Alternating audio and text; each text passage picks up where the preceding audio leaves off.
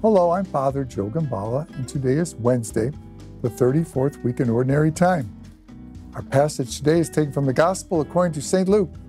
Jesus said to the crowd, "They will seize and persecute you. They will hand you over to the synagogues and to prisons. They will have you led before kings and governors because of my name. It will lead to your giving testimony. Remember, you are not to prepare your defense beforehand, for I myself will give you wisdom in speaking. But all your adversaries will be powerless to resist or refute.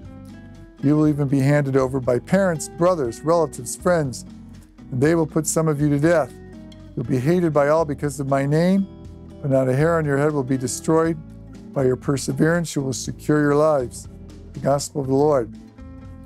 A few years ago, St. Malachi, with my excellent tech staff, put together a Saint of the Day. Maybe some of you watch it. It's there on our website. Every day of the year, you get a different saint. And there would be times when we're doing a string of saints, and all of them were martyrs. And sometimes we get into the details of the martyrs' deaths.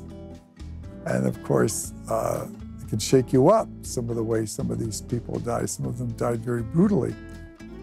And Jesus is preparing his followers for the same, because all but one of the apostles, the apostle being John, is going to be martyred for their faith.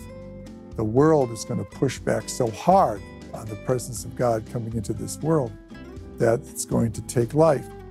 But when Jesus talks about perseverance, he's talking about your eternal perseverance, because while the world may kill the body, it cannot kill the soul.